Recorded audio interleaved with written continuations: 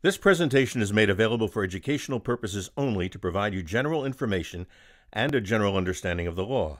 It is not intended to provide, nor does it constitute legal or tax advice. The presentation should not be used as a substitute for specific legal or tax advice from a licensed professional attorney or tax consultant that you have engaged for that purpose. Further, the subject matter contained in this presentation is complex and subject to change. Any tax statements in this program are not intended to suggest the avoidance of U.S. federal, state, or local tax penalties.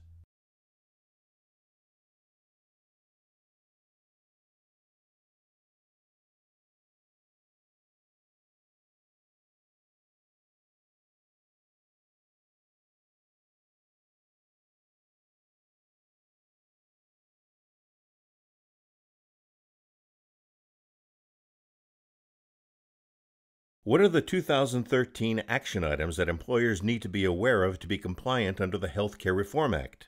The first and primary changes that went into effect as of January 1st, 2013 are the changes to the amount that employees can contribute to a health flexible spending account. It used to be that those amounts would be limited by plan terms only, but now they're limited to $2,500 per year. And you just want to make sure that if you have plans in place that provide for this benefit, that you do limit it to $2,500 over the calendar year or any plan year that begins after January 1st, 2013. This will require a plan amendment if it's over $2,500 currently. Even if you are complying in operation, you still have to amend the plan, and that needs to be done by the end of 2013. W-2 reporting. Okay, if you've already sent out your W-2s, you might just want to make sure that everything on healthcare costs were reported. If you had W-2s in excess of 250, if you issued over 250 W-2s for last year, then you have to make sure that you report healthcare costs on the employee's W-2. And these healthcare costs include both employee and the employer portion. So it's actually your COBRA cost minus any 2% administrative charge. So that's important to make sure that that was done. If you are a smaller group, you could comply with that rule, but you're not required to. And there's this transition rule for that more than 250 is in place until we get additional guidance. So everyone stay tuned. That additional guidance is coming out at a rate of about 1,000 pages a week. That was last week, but anyway, also on March 1st of 2013, employers, and there is no limit on how many employees you have to have, but employers are required to provide exchange notices. These are notices to employees informing them of the exchanges that will be available in 2014, as well as subsidy potential and things like that. The most interesting and notable issue about the exchange notice is that we do not have a model. We're not really sure what it's supposed to say yet. I have been advising clients that we're hopeful that we'll get a model notice by February 28th, or we'll end up having to draft one unless they extend the deadline. As of right now, again, they have not yet issued from HHS or DOL a model notice, and we're not sure exactly how detailed these notices are supposed to be, especially since none of the exchanges have actually started yet. So that being said, those are a couple of the big things for 2013. One thing I like to point out is, although not yet implemented, is the new non-discrimination rules with respect to non-grandfathered health plans. If you have a health plan that is not grandfathered, there are new rules that were supposed to go into effect in 2011, but everyone thought they were way too complicated, and the Department of Labor said no one can apply them yet. But the new rules basically say that you cannot discriminate against your higher paid employees. So a lot of people may have management carve-outs in which the management employees have health insurance, or the management pays a smaller amount for coverage than, say, staff or other individuals in the organization. If that's happening, those plans may be considered to be discriminatory.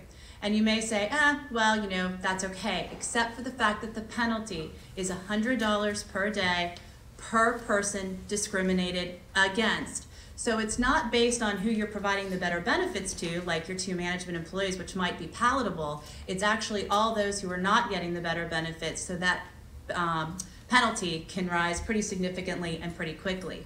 One of the things that I've been advising clients and employers to at least consider is, if you currently have a management carve-out, how are you going to take steps to design your plan to meet these discrimination requirements if it were going to come to pass? And one of the ways to do that is to talk to your insurance broker, talk to your consultant, see what steps can be taken. So those are kind of my thoughts on 2013, and if I can start off by adding to that, because one of the things that we run into with our clients a lot is that what she was referring to with the 105H testing, the discrimination testing. If you've been self-funded, you're pretty much familiar with those rules, but for the longest time, fully insured plans weren't subject to that. And so small mom and pop business, of course the family pays less, but the workers pay a little bit more. It never hit their radar, but that is something that we need to plan for this year, because once the enforcement kicks in, it's going to be for all businesses. And there's two approaches to this. It's not just for the access, which Kirsten was mentioning. It is also for the contribution. And so people are focusing on, well, I don't have a management carve out, or I do offer it to all my employees, so it doesn't affect me. But the fact that you're paying 100% for your family or your management team, but you're only paying 60% or 70% for the rest of your workforce, that can become a real issue. And there needs to be some thought process as to how you're going to remedy that, because once they start enforcing this, we believe within 6 months, you're going to have to get with it, and the penalties are quite steep. And just to follow up, one of the reasons they're not enforcing it until they issue regulation, and so once they issue regulations, they have indicated that it'll be prospective. We just don't know how far it will be prospective, and we don't know whether there's going to be simplifications, whether there will be any exceptions, but it is important to kind of keep it in the back of your mind if there's already that type of an arrangement in place. What are the rollout of taxes and fees employers will see in 2013? Basically, there's an increase in the employee portion of FICA. It's an increase of 0.9%, and it is based on adjusted gross income. However, as we all know from employers, nobody's going to go into somebody and say, hey, I need you to have your adjusted gross income, so your spouse makes what? Nobody's going to want to release that information. So they have issued some rules, and basically it says that adjusted gross income over $250,000 for married and filing jointly, $125,000 for single, and $200,000 for married and filing separately. I believe I have all those right, but the issue is that because employers are not going to have adjusted gross income, the requirement for employers is to withhold this additional 0.9% on wages that you pay to an employee that are over $200,000. So anybody who makes over $200,000, you're going to go ahead and withhold this additional amount. The interesting fact that can happen with that is, for example, if you have two people who make $150,000, then nothing's going to be withheld for them. Yet they're going to make $300,000, and they'll have an increase in their taxes that they will have to report on their personal income tax when they file. The opposite can also happen if, for example, you have someone who makes $230,000 but files jointly. You've withheld funds from them, but when they go to file, their adjusted gross income will be less than that, and there will be no reason for them to have had those monies withheld, and they'll be getting a rebate from the government, a refund based on those amounts. So that's important to note. There is also an increase in, and this is not an employer tax, it is a personal tax, but when employees might bring it up, and that is deductions. Your deductions usually on your income tax were at 7.5% of any, if your medical expenses exceeded 7.5% of your AGI, you were allowed to take a deduction for any amounts over that. That amount has increased from 7.5% to 10%. So it's just something to note if anybody's been taking that personal deduction. There is also an increased Medicare contribution tax of 3.8% on unearned income. That is just something that has to be considered. Again, not an employer tax, but is something that will need to be considered on individual taxes if anyone has any questions. As you can probably point out, 2013 has really been the year of revenue raisers. both by the increases in taxes on the Medicare side to help fund some of these programs that have gone into place. It's also the reduction in, for example, the flexible spending account, which doesn't seem like a big deal, but that's also a revenue raiser because it reduces the amount of money that is on a pre-tax basis. I don't know if anybody has any better information on the 3.8% that they'd like to jump in on the individual tax on the unearned income. I just kind of touched on it very briefly, but it's basically, you know, your tax dividends and things like that. It does apply to self-employed individuals as well. So it's just something to point out, discuss with accountants if it becomes an issue for you. A tax that I wanted to make sure I hit on, and you're exactly right, that this is the year that revenue is being rolled out. As a disclaimer, we're not the absolute experts on this. This information is constantly changing. If nothing else, this should be a wake up that there is a lot of information that people need to be aware of, whether you're for, against, or indifferent to healthcare reform. It's the law of the land. And for a lot of time, a lot of people were just kind of waiting to see what would happen, or hoping it didn't happen, or, you know, those type of things. It's here and it's not going away. So people are now digging into these kind of details.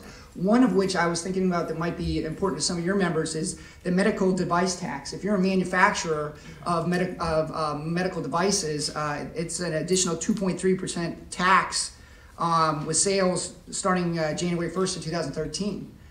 So I know that you have a diverse group, but that's I'm sure that's hitting somebody. Yeah. And that's one of those taxes that people weren't really prepared for until the bills started going into place. On that, where is that taxed? Is that just when the device goes to the hospital? Is it every step of the manufacturing chain, or? I can follow up on exactly where it ends up, but I believe it's based on the actual sale to an individual or to a hospital by a producer. So it's at the end. By a producer or an importer, yes. It's not when it's actually made or manufactured, but it's the sale of that item that actually raises the cost. Because a lot of folks here are supply chain, and sometimes there's a lot of steps along the way before it gets to the end. And I know that there is a ton of information on there, and I know that the accountants are up to speed on a lot of that information as well. The other important thing on that is that the reporting is done on a quarterly basis, and the first quarterly reports are due, I believe, in April. So kind of try to keep that also in the back of your mind as well. There's one other fee that comes into point. One fee that I thought about was there is a tax, a 1% tax on self-funded plans. And that tax will go up every year. I think it starts at 1%. Goes up to 2, you know, and it grandfathers up to, I think, 6 or 7%. Those need to be understood as well, because again, if you have a rate pass potentially in a given year, you will have basically an increase in essence because of that tax on those self-funded plans. Now, those are the bigger companies, obviously, but I don't know if that was the tax you were going to reference. Actually, I was going to talk about the comparative effectiveness fees as well. There's another fee. Obviously, if you have an insured plan, you really don't need to worry about it because the insurers are going to pay for the comparative effectiveness fee. It's charged actually to the insurer, and it's a $1 or $2 per participant depending on the year. And it goes on, I believe, through 2019, and it's supposed to fund an organization, which name escapes me right now, but the organization is supposed to be able to provide quality and controls. Patient outcome research. Patient-centered outcome research or something like that. Can't imagine why I couldn't remember it. But the concept of this is to actually provide more quality controls in the arena. How it all is going to fit in, we'll see. But this fee is supposed to fund that portion. If I can tag on to that, your point well taken about that in a fully insured forum, you're not really looking at it as, okay, this is something I have to remember to pay. Patrick's point on the self-funded is you are, you know, the impetus falls on you. But just the carriers are not going to eat that money. So that it does hit you because it's going to be passed through. Those $2, you know, it's basically winding up being about $2 per member fee. Yes, it's paid by the carrier, it's on the carrier, but amongst the other charges that we're going to see, ultimately it's going to get transferred down to you and to your employees. We're thinking that the cumulative, and this number has been bounced around a lot, but when you start looking at the patient-centered outcome fee, the transitional reinsurance program premiums, health insurance tax, The difference on your fully insured rate come 2014 might be 3.84%, just because of those things that you're not having to pay, the carrier has to pay. Well, yes, you have to pay ultimately because it's going to get passed through to you. So that bar keeps growing, and as different reports come out about how potentially unfunded some of these areas or some of the parts of the exchanges might be, those areas may continue to grow, and the impact could be higher and higher, but it will be passed ultimately on to you and to your employees. What is the 2014 pay or play decision in the new IRS guidance in the regulations? It appears 2014 makes it even worse. It can make it worse and it can make it better. It all depends on your perspective and where you are and what types of benefits you provide and where your employees are and your demographics. I mean, it runs the gambit. The rules are in 2014. I mean, this is the critical year. I mean, healthcare reform extends from 2010 until 2019, so it spans a wide arena, but 2014 is the critical year. It's the one everyone's argued about. It's the one you've discussed at cocktail parties. And I use discuss lightly. It could very well be a very big argument, but the idea is that in 2014, the employer mandate and the individual mandate go into play. The employer mandate is that if you have more than 50 full-time employees or full-time equivalents, you do not have to provide coverage, but if you fail to provide coverage or you provide coverage that is not considered affordable or does not meet certain value levels, then you may be subject to a penalty. Now, the way the penalties are calculated, and I'm just going to go through this briefly because there's a whole lot of complexity that goes into this, but I think for today it suffices to say that if you do not provide coverage, the penalty is $2,000. The penalty applies if you have an employee that goes to the exchanges because you don't have coverage. They go to the exchange, they get coverage, and they are eligible for a subsidy. If one employee does that, you will have a penalty that is equal to $2,000 times all of your full-time employees. Do not have to include full-time equivalents or part-times. It's just full-time employees minus the first 30. So you get 30 for free. So you know, if you have 30 full-time employees, then you're golden, and all the rest are full-time equivalents, then you won't have any penalties. If you have less than 50 full-time equivalents, you will not have penalties. If you offer coverage that is unaffordable or does not meet the minimum values, and you have an employee that goes to the exchange and gets coverage and is eligible for a subsidy, then you will have a penalty equal to $3,000 times the number of people that go to the exchange. And if that happened, but it can't be more than the $2,000 penalty if that were applied. So there are some caps, but it all depends on your demographics. The financial analysis on whether or not to pay or play is, although it sounds complicated, can be done and can be determined as to what your potential risk may be once you have an idea of who's eligible for a subsidy. Basically, subsidies apply to those who make 4 times the federal poverty level, which in 2012 for a family of 4 was $92,900. So, you know, that's how you would kind of look to see who is the base of your people that could get you subject to a penalty. And that's where the basis and the determination starts. Can I jump in on that? Of course. Sometimes when we throw out that number, it gets lost. But if we're going to break it down to what you probably run into with your employees, that poverty level of 400%, if you break that down based on, there's a safe harbor that says you're looking at, it can't exceed 9.5% of their either hourly income or their W-2. What does that mean? Well, that means that if you had someone that makes $8.05 an hour, you know, so they make a little bit less than $17,000 a year, 9.5%, if they're working 40 hours a month, they can't, their portion of the premium can't exceed $132 a month.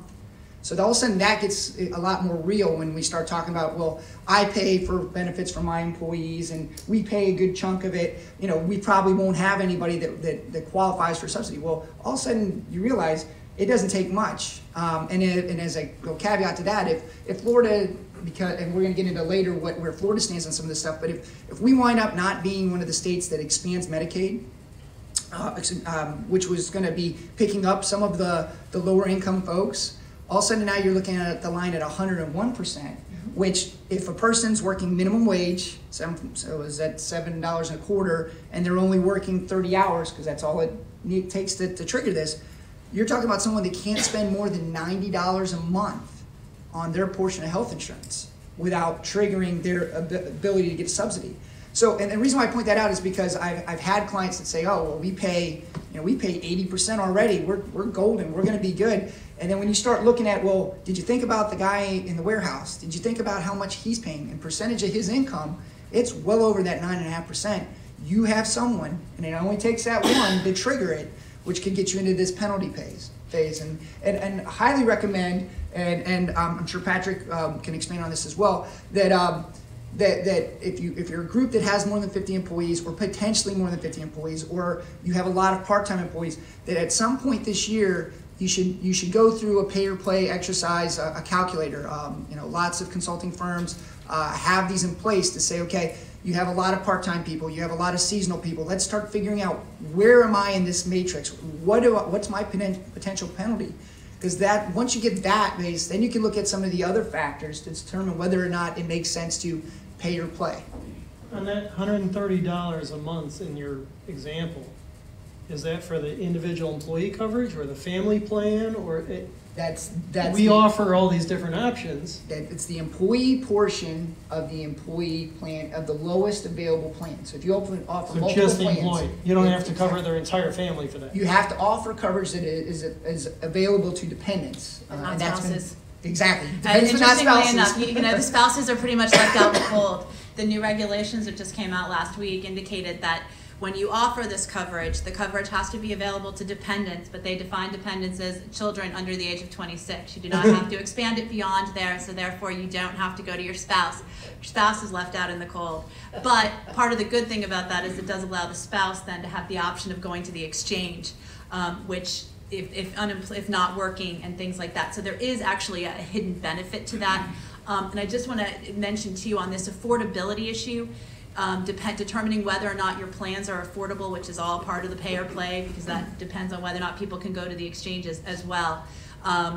You have your subsidy determination, your determination as to whether or not your plan's affordable, and one option that some companies have looked at has been reverse discrimination. Charging those people at making lower amounts a lower amount for insurance, so that they reverse the issue, which actually addresses a whole host of issues. It takes care of certain discrimination issues. It also takes care of meeting this affordability if that's the decision that you make. One other issue is that there's now 3 safe harbors for purposes of determining affordability. The new regulation said you can look at 9.5% of the federal poverty level. So if you have people that may be making a variety of wages, you can look at the federal poverty level and not charge not charge an employee for employee-only coverage 9.5% of the federal poverty level. You can look at their W-2 wages. I'll figure that one out before. Is there a test for the affordability for that dependent coverage? Not yet, and okay. Right now it's been silent on that. So we don't know what that level is. So the loophole there, and I hate this loophole, but a lot of people do it, and we're just as guilty. So the loophole is that if you have, you could charge your employee only rate 9.5% and then require everyone for dependents to pay for 100%. So, that begs the question, and there have been discussions, and there's a lot of commentary out there right now on whether or not that really makes it affordable, because the issue is you can only go to the exchange if you don't have access to affordable employer-provided coverage or other coverage. So the exchange is kind of last resort. But if you have an employer that provides coverage and it's affordable for employee only, but not for the dependents, well, then the dependents aren't eligible, arguably, right now for the exchange. The spouse is, but I'm not sure, and this is one thing I'm not clear on, is whether or not the spouse, because they would be eligible, could go and get family coverage and cover the dependents. But that being said, there is no affordability test right now for dependents and Okay, family coverage. another thing on this, are the employees actually required to be insured? Right now, for example, we offer a plan, we pay over 80% for the employee and like over 70% for the families. Only a little more than half of our employees take advantage of that. Now, some of them, the spouse is on a different Right. plan where they work and they pick up the They're family covered. plan. Some of them, the employee gets insurance for themselves, not for their kids. And some of them don't take any insurance. How's this, are they forced to now, or? All of this goes into play with the individual mandate. So the individual mandate basically says, beginning 2014, the general proposition is everyone's got to have coverage. And then you go to the exceptions. And there's a whole list of exceptions of people who don't have to have it. You know, there's your obvious, you know, if you're incarcerated, you don't have to have coverage. If it's unaffordable, you don't have to have coverage. But based on a lot of the terms on the unaffordability, I don't know how big that loophole is going to be, because the exchanges will be available as will the subsidies. So there's got to be something more to it than that. I actually have this. But list. as an employer, But as an we're going employer, to offer it. You are not. Do They we are have to not police required. it? No, you do as not. long as- yeah, There is well- no requirement as an employer that the employees take the employer coverage. The individual mandate is on that employee. As long as you are offering it, then you are okay. You don't technically police it, but you're going to be part of the process in providing the information so that HHS and the DOI, all these So we have to report who took it and who didn't. Yeah, and some of those things have not even been finished yet. Well- How they figure it out at the end of the year, because you're going to have it provide a The statement reporting. that's going to say, well, this person had coverage, this person didn't, and then because they are subject to the penalty if they didn't. But that's again, they're to say you're not part of it isn't necessarily true. It's what part of it. You don't have to go and make them, but you're going to be part of on a monthly basis and then annually, saying our plan was affordable. We offered it. We met the minimum standards. Here's the proof that Jim had coverage available to him, or he didn't, and then it's on someone else's, the regulated. So we got plenty of paperwork to do. You do have a ton of paperwork, and actually I laugh when I read the paperwork requirements, because not only do you have to report it, but then when you do report it, you have to tell the person that you reported it. It's like, can't we just put this in the notice that we're going to report it? But you have to notify them and let them know that you've turned their name into the government, which always makes people feel comfortable.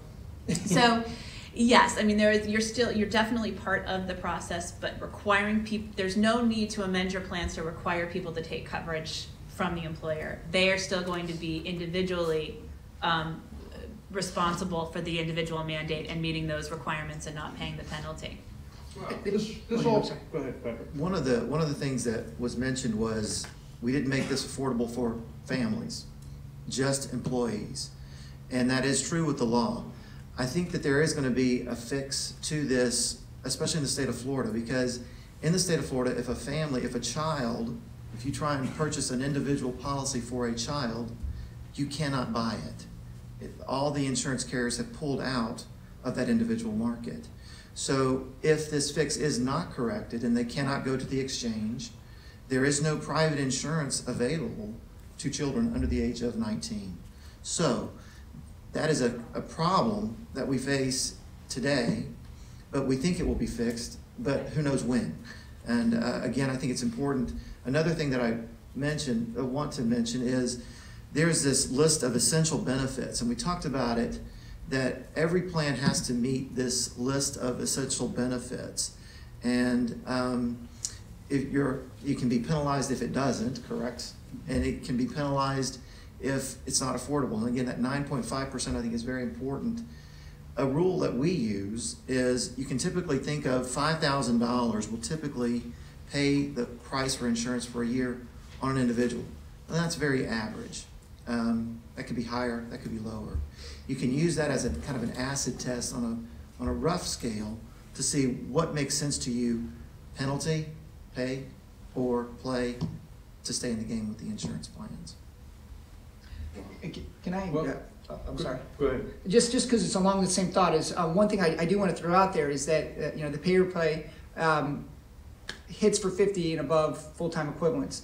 So if you have less than 50, if you're a 20-person shop and you've always been, you're not going to exceed the 50, that you still have decisions to make, but you're not subject to the penalty phase. That's the one thing. Now, the question is whether or not people are under the 50 are going to just drop. And there's been a wide gamut of answers on that. There was the public push that said, oh, very few will do that. And then there was on kind of our side of the ball, people started saying, well, tons of people are going to do it. But there's so many things that go into that, even if you don't have the pay or play penalty. Attraction of employees. There's a whole bunch that goes into what's going to make it. You're in an industry where sometimes 50 cents in wages in manufacturing can draw somebody from one plant to another. Not having your healthcare could wind up being, because people have a preordained thought about what government-run insurance might be. It might be a differentiator between one company and another. So I think it's not going to be as big of a blanket of I have less than 50, so I'm dropping and going in, or I have more and I'll just pay the penalty. Right, and the other side of that coin too is that if you have less than 50 employees or full-time equivalents, you can join the exchange as a company and offer that coverage as a company benefit, as opposed to having your individual employees go to the exchange.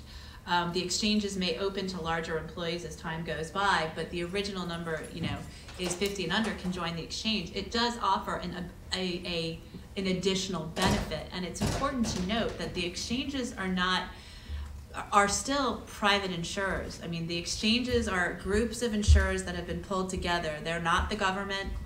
They aren't, they are private insurers that are pulling together to put actuarial values on plan options to be made available. So I think that's kind of an important concept, because a lot of times people look at me and say, well, I don't want the government running it. Well, it's still going to be run generally by the insurance companies. It's not going to be run by the government, except for the fact that they're going to be kind of the gatekeeper, if that makes sense. So if an employer goes to an exchange, was it the exchange is going to offer a group plan? It will be offered on a group basis. It's my understanding, and they're still working a lot of these exchanges. We don't have all the facts on the exchanges. We know they have to be open to groups of 50 or less. I'm not sure of exactly how those steps are. If you get a plan from an exchange, is it administered by one company out of that? Okay. It should still be administered by one, yes. And there's going to be multiple companies in the exchanges. There's you have the public exchange and you have the private exchange. There's going to be some, there's some brokerage firms, there's some carriers, there's some other places that are setting up their own private exchanges to compete with the public exchange. The difference being that the subsidies wouldn't be available in those forms, but because of the control of the population, you may wind up where the rates might be better. Because one of the big myths and there's so much misinformation out there, and that's why we threw out that caveat is, hey, nobody's an expert completely in this because it changes completely. But one of the myths I heard so often was, well, at least when the exchanges get here, the rates are going to go way down. Because it's going to be, this is what it's going to happen, and people are going to jump into it because it's going to be so much cheaper because my rates keep going up double digits every year. Yeah. Well, nowhere in the law does it say it's going to be less. Matter of fact, if you read it, it starts with market equivalent rates is where the bar is starting at. So I think that's a myth that's out there. So I think when people say, well, my group's going to be okay, I'll put them in there. A lot of them are going to get subsidies, and they'll be just fine because it's going to cost so much less than what I'm paying, and so it won't really hurt my employees. That's one of the things that when we start getting actual numbers and we start looking at this, that you're going to have to factor in. And if you'll bear with me for 1 second, I have an example that I'd like to use just real quick, because some of the, and Patrick and I were talking about this before, sometimes people just automatically assume if I have less than 50 or if I have just lower than 50, they'll be fine in the exchange because they're going to get subsidies. Well, an example I've used going through the pay for play with some of my clients is, what happens with your executive now, or what happens with your manager now? Yes, an employee who makes $36,000 a year, 33-year-old, family of 4, he's going to qualify for a big chunk of the subsidy because you can't exceed 9.5%. He's going to get a big chunk of the subsidy. So he may only spend $1,500 a year for a plan whose value is $13,000. That's a great deal for him. That's a great deal. here's the converse though, is that when you dump all your employees in there, you didn't just dump him, you also dumped your manager who makes, he's age 57, family of 4, makes makes $95,000 a year. He qualifies for none of the subsidy. So now because of the smaller tiers now, his value of his plan is $25,000 a year, and he gets nothing. And now he not only gets nothing there, but you used to pay 80% of his premium. All of a sudden now, I'm subject to paying for $25,000 for this coverage, and my employer's not going to pay anymore. I don't get any subsidy. All of a sudden, that guy's left in the cold, and we're so focused on, wow, so many people are going to get the subsidy. Nobody's going to get hurt. I'm going to save on my bottom line. Well, do you think that guy might start looking at other employers who offer coverage? And that may be where it definitely hits in your realm. Thank you. That's precisely what I've been thinking as I'm listening to all of the complexity here forthcoming in 2013, 2014, and yes, while we have our corporate offices that design and develop our plans, I think the big question for us is going to be how do we attract and retain the talent we need with all of these options and everything, these decision-making issues that come up for our employees, excuse me. So we're going to have to do well in attracting the right skill set and retaining them while meeting all of these requirements as well. So it will be Well, I think complex. that's why you have to take into account not just the financial impact to the employer, but there's also going to be, as mentioned, a financial impact to the employee. There is also going to be those non-economic factors, such as, do you have union employees? If you have union employees, then you have negotiated the benefits to be provided to your employees. How do you get out of those? Because I cannot imagine coming to the table saying, hey, we're just going to cancel all the health benefits. You guys go ahead and hang out on the exchanges, and maybe we'll throw in a 50 cent an hour raise. Yeah, it's not going to happen. So in situations where that comes, you may not be able, employers may not be able to get rid of those benefits on all sectors. Again, one of the things I also point out is that, okay, you have the union on one side, you have your executives on the other. Who are you trying to retain on an executive basis? Have you made promises to them on what type of benefits will be provided? I look at employment agreements all the time, and one of my biggest pet peeves is the part that says, we will provide you health insurance forever, no matter why you quit. But those are things that have to be considered and negotiated. It's not going to be just a one-stop. It may not be just a one-stop deal and say, oh, financial analysis, our employees are going to be fine. Our employer, we're going to save so much money. We'll bump up the salaries $1,000 for all of our employees, and we're good. We'll pay the penalties and move on. It's not going to be that simple, and so much of it's going to just depend on your demographics. And I think that goes to the point of, who are you trying to retain and your retention, and those are going to have to be discussions that aren't just made in the CFO's office, but in the benefits office and your consultants' offices and things like that. You bring up a really good point about the union element, and we're non-union here at the Oldsmar in our manufacturing plant, and we do have some sites across our corporation, of course, that have maybe different multiple unions represented. So that's a representation and a negotiated item that's going to have to be faced as well. Right. So.